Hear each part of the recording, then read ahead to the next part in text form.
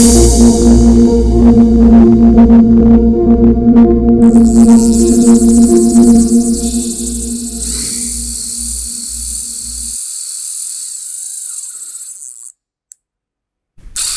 what's up? It's Kit. Time for another video. Today we're going to be talking about the surf fishing rigs I use when I go fishing. These are pretty much the same rig that I use over and over again. I don't really deviate from these types, and yeah, I'm going to be showing you how to do them. There's two types that we are going to do today, and I will show you exactly what kind of materials you need to put these together. Now, word of note is that the sinkers that we use may be slightly different from the ones that are available in the States. As you can see here, there's a small hook just on top of the lead, okay, just below the tie-off point. Now, these I made myself. I have molds for these. Comparing them to what's readily available, it's either a swivel or just a loop of wire, you can see, but this one has a hook. Now, they come in different shapes, of course. This one's a pyramid, the other one's a cone, this one's a cone as well. This one is, well, it has spikes that dig into the sand, but as you can see, there's also a hook there. That's very, very important. The other type is with this little contraption here. It is called a impact shield. Okay, there's different types of impact shields, but this is the normal one that we're using right now. So yeah, I'm going to show you exactly how I'm rigging them. We don't have access to a boat now. We're in between boats, put it that way. So there's a lot of beach fishing for me. And just to keep the monotony down, instead of just actually shore jigging, most times, especially in the evening, we use this. Now, the reason why you want this is, as you can see here, you actually hook your hook or clip your hook onto the sinker, and then as soon as the sinker hits the water, the hooks get released, as you can see there. Same thing with this one. And very, very useful.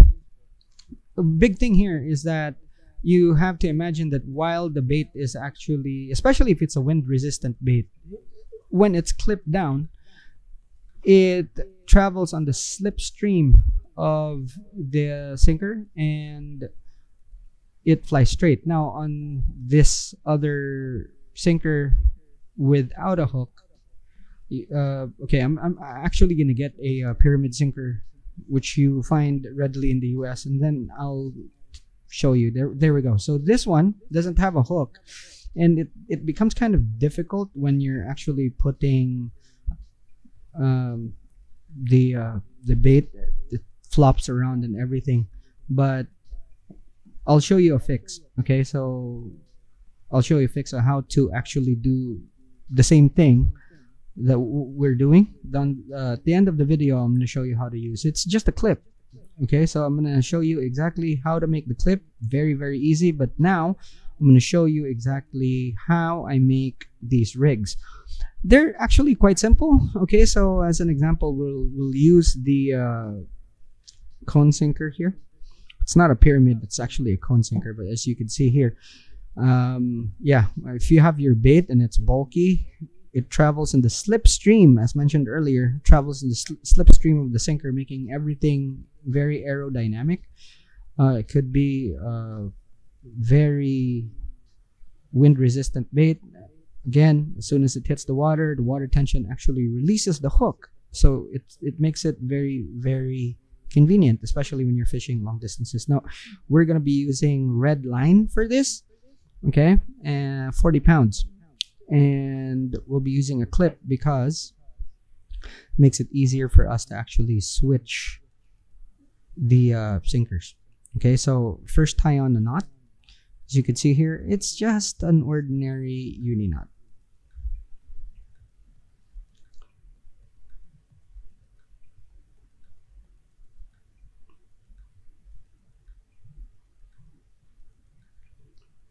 This is the first step I do for this. There, of course, you could do it in different orders, up to you. But the premise stays the same. But I usually tie on the clip first. Okay, so tighten everything down, and then we cut the tag. I always leave a bit of a tag there. Okay, so my measurements for this is usually just my arm span. Okay, you could make them shorter, you could make them longer. It's really up to you. But for me, my usual measurement for this is 1 arm span. Okay, this is gonna be a rig I'm probably gonna be using tonight or tomorrow, depends. If there's more pressing important things, of course I'm gonna be doing them and not fishing. You usually fish for the whole night. So okay, so you have your clip there. Okay, go to the very end, and now we need 2 beads. Okay, I'm using plastic beads here. It doesn't matter the color really. I choose pearl here. You just think that, well, it's what I have available really. Okay, there's what we call a pulley swivel, and this is what I'm using here. It's nothing but a swivel with a plastic insert, and then you put your line through there like so. Okay, now remember there's a bead and then the pulley swivel, and then you put another bead, and then you put a swivel at the very end. I'm going to show you a finished rig here just for your reference. Okay, so uni knot, very easy, straightforward. You could use any knot you want. I just use a uni knot. I like making these things way ahead of time so that when I'm at the fishing spot, if I need the rig, you know, I just have it there. Okay, so tighten that up. Make sure the knot is tied correctly. Tighten everything up, snug. There we go. And then we cut the tag.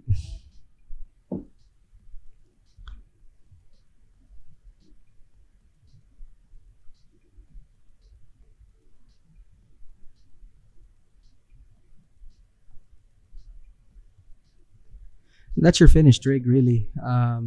Quite simple, as you can see. I keep them as simple as possible. And you have your sinker end right here. That's the clip that would hold your sinker. And you have your swivel, which holds your hook length. Okay, and this is the slidey bit here is what makes it the pulley. But yeah, that's your leader end would be here.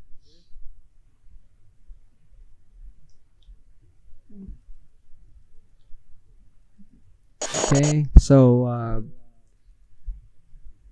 we'll put a sinker on so that you'd see how it looks like. Okay, it's just to make things easier. There's a clip there just to make things easier. All right, so like take for example, that's your hook right there. Okay, you could make your leaders long, short, whatever, and then put your hook onto the clip, the bait clip of the sinker, and then it folds down like that.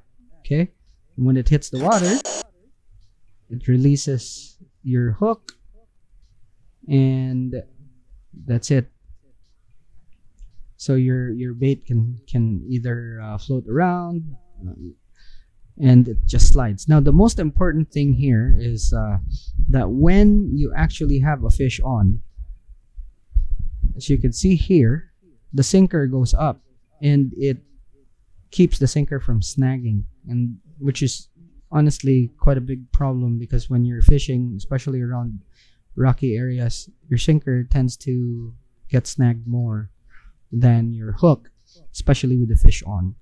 So that's what we want to do. Now I'm going to actually show you how everything looks like with the hook. Okay, so we'll find a leader material here.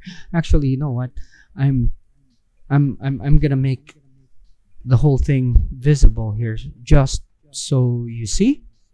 Okay, and then probably would make more sense. It's just a bit more visible on camera. So we will look for some bright monofilament line, and then we'll put a leader on. That way at least you get to see everything. Now if actually when I go fishing, I'm going to show you this and then link to this particular video so you can see. All right, so we have some yellow line. Okay, get a hook here so that you can see. Tie the hook off, and then after that show you exactly how the full rig looks like. That way be able to, by the way, you'd be able to really see how things look like. Now I'm putting on a short leader here. Again, uni knot, up to you what knot you want to use your favorite knot, what you're confident with, but I'm tying a uni knot here. This is a relatively short leader, but you could actually adjust the length of your leader according to your preference. Of course we're using yellow line, but you could use clear line, fluorocarbon, or whatever line you want. You can even put floats on your leader to lift the bait up on the bottom. For the sake of this demonstration, we're just gonna keep it short, the leader, so that you'd be able to see how everything looks like. Now again, when we're fishing, I'm going to show you this exactly how everything is set up, and then you can actually see how things work, especially the casting bit, because it's pretty cool.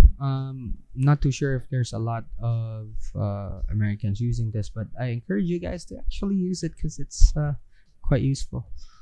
All right, so there's your sinker, there's your clip. Put your hook there. As you can see, boom, very aerodynamic, right? So you have there, it travels through the air like that. Just a bit of separation in color so you can see how the thing looks like. Your main line goes to that end right there. Okay, now as soon as it hits the water, boom, you can see it release, and then your bait floats around until a fish grabs it.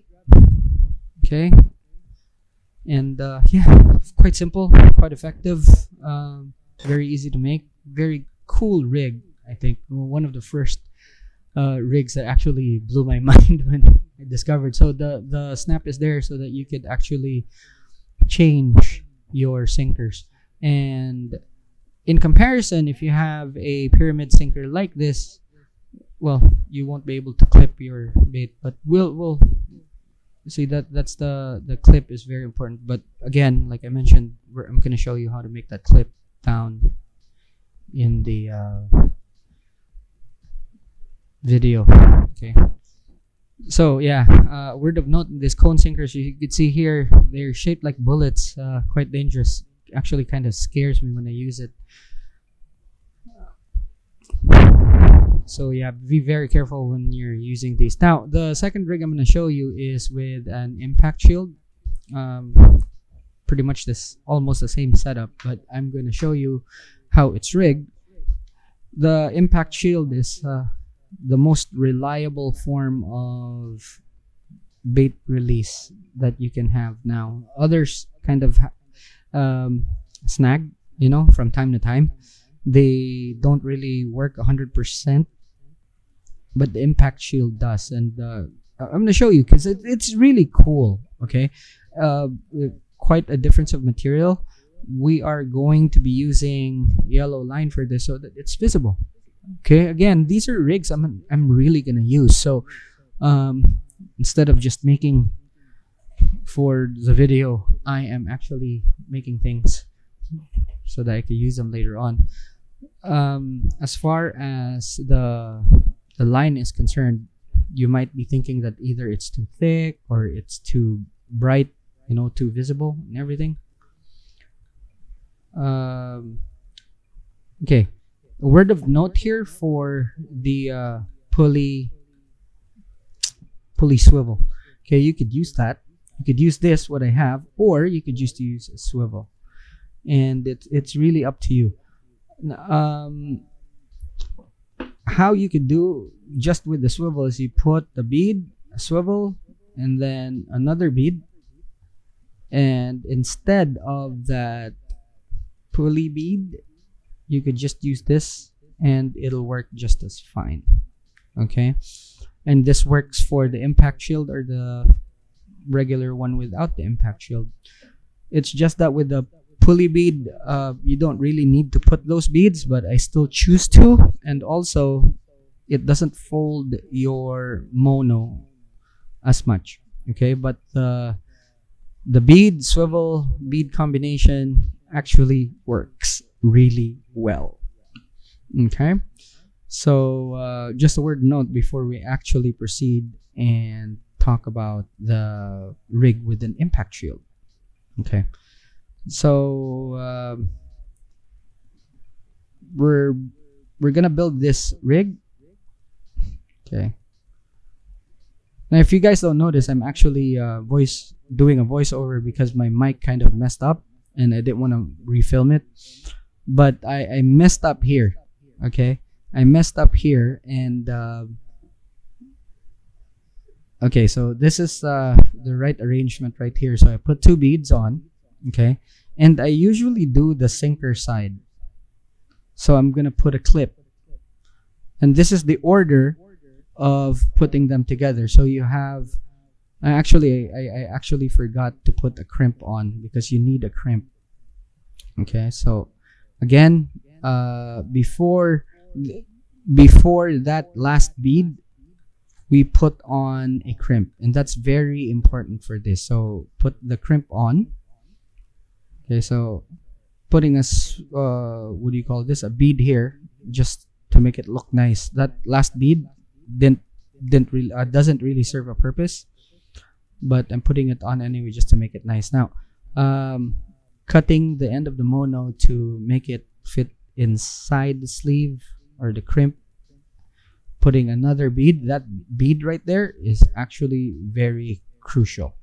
Okay, that's very, very important. And then you put your impact shield. So there's a slot there, and it goes through the end, and then after that you put your rubber sleeve, and then that's when you put the clip. So it's bead, pulley bead, a bead, crimp, bead, impact shield, then rubber, and then we have the clip at the very end. For this, you can use ordinary sinkers, pyramid sinkers like the ones that you have in the States, or you know, the sinker that has those hooks. Doesn't matter, up to you. But this is another way for you to actually make use of the ordinary pyramid sinkers as well as those teardrop sinkers. Okay, so clip at the end enables you to actually just switch things. Now this is a very crucial step here, and this is very important to make the impact shield work for you. Now take everything. Okay, so you have your bead, pulley, swivel. Okay, you have another bead right here, and then you have the sleeve. Okay, and this is very important. So first you measure and then put the sleeve on. Now take particular attention to this little nib right here, this little shaft, because it's very delicate. So when you put the rubber sleeve on, be very, very careful not to bend it. Okay, It's soft plastic. You give yourself about an inch. Some people like it all the way to the end. That's fine too, but I like mine with a bit of space. Okay. Now, line everything up with the bead exactly sitting exactly on top of the impact shield, and that's very, very important. You take your crimper. In this case, I have a proper crimper. You could use round nose pliers. You could use wire crimpers, whatever you have. Okay. So position this. I just want this perfect right here. Okay. Before I squeeze and crimp it, so you can see it's all aligned. That's very, very important. In a straight line, not curved or anything. And yeah, that's it. So this is how this thing works. Okay, as soon as it hits the water tension actually pushes the impact shield up onto the bead, and the leader that's inside there actually ejects the hook. It's pretty cool. Okay, so here it is with the hook. As soon as it hits the water, you can see there it slides forward. The line pushes the hook out. Very, very important right there. Okay, so yeah, that's your whole assembly. Now we just adjust the length. Again, 1 arm span for me. It could be longer for you if you want. Depends on your preference. Okay, cut that, and then all that's needed to be done is attach a swivel at the very end right there. So again, with an impact shield, you can use ordinary sinkers. Okay, so ordinary sinkers that have an eye. So it could be a bank sinker. Instead of a clip, you could tie it onto a bank sinker. Instead of a snap, you could directly tie it to the pyramid sinker or the pear-shaped sinker, like from earlier with the swivel. It's a bit more flexible with the impact shield. The problem is it's kind of too bulky, so I really like the sinkers with the bait clips. It just makes things easier for me. But there we go. As you can see, very nice and tidy. Okay, just like that. Biggest advantage of the one with this rig with an impact shield is that it ejects your hook 100% at a time, and that's very, very important. Now remember, when you're casting far distances, you don't really see if it's released or not, and sometimes you kind of think like, did I mess up or not? So there we go. So pyramid sinker onto that clip. Okay, so you can see there. There's your swivel with the hook. Okay, that's your pretty much your leader. Okay, so like take for example, if you have your hook there, you're casting out, and as soon as it lands in the water hits the shield, and the shield ejects the hook 100% of the time, as you can see there. Boom. All right, and it's just because of this slot that slides against the bead. I'm gonna show you the action of this whole thing up close so you can see. Okay, there we go. All right, so as the water hits the impact shield, as it hits the surface, it slides up and releases the hook just like that 100% of the time.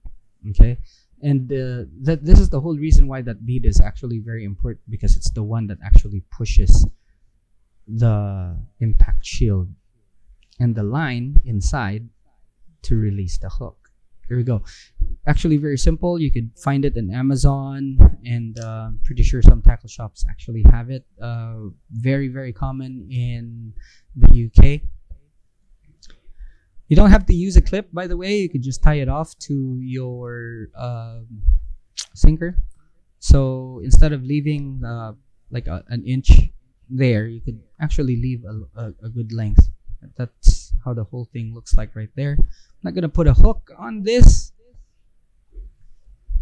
Um, but definitely one of those that I will be using when I go fishing next time. If you don't have access to impact shield, I'm going to show you how you can still utilize. And let's make a clip. Okay, so what you'll need is some wire. This is just ordinary stainless steel wire from TIG welding wire. Actually, you'll need pair pliers or round nose pliers or wire forming or the eye forming tool, as you can see here. So you keep everything straight, okay? But now you actually just make a loop, and this, okay, so make a loop. This is actually quite simple. Anyone can do this. Don't make this out of galvanized wire, even if you know you have it stainless steel wire, maline or whatnot. Okay, so there we go. You can see bend on the wire just like that, a loop. Okay, let's zoom in so that you can see clearly. There we go. Okay, so just a loop at the very end. Get your pliers, keep everything straight, bend it a bit. If not straight, just I'm using the back here just to put a more squeeze. Okay, put more squeeze on that to close it up. And then what you could do, or there we go, ensure. Now what I'm doing here, might not see it, is I'm bending it back so it's a bit more aligned, and then I am closing the eye a bit more, as you can see there, so there's no gaps and no way for the mono to actually slip. This is hardly a professional job, guys, but I'm showing you exactly how easy it is. Okay, so there we go. By the way, as far as the length is concerned, make the length comfortable for you to work with. I'm used to working with long wires, short pieces of wire at this point in time, so kind of short. Okay, so we make another bend here, just like this. Okay, again, try to keep everything straight. Sorry to go out of the camera, but yeah, there we go. So you can see that, and now we'll squeeze it a little bit with the pliers, just so that it's bent a bit more towards the inside, like that. And then yeah, just make a bend, another bend like so, towards the end, as you can see there. Okay, now bend it even more, like, okay, try to keep it as perfectly straight as possible here. This is very crucial. You don't want it to actually turn around or squiggle around, because what you want to do is actually have everything straight, so that when it hits the water, it actually releases and not snag your hook. There we go. So as you can see there, bent it, and then we're gonna bend it even more, just to form a small hook at the very end, like so.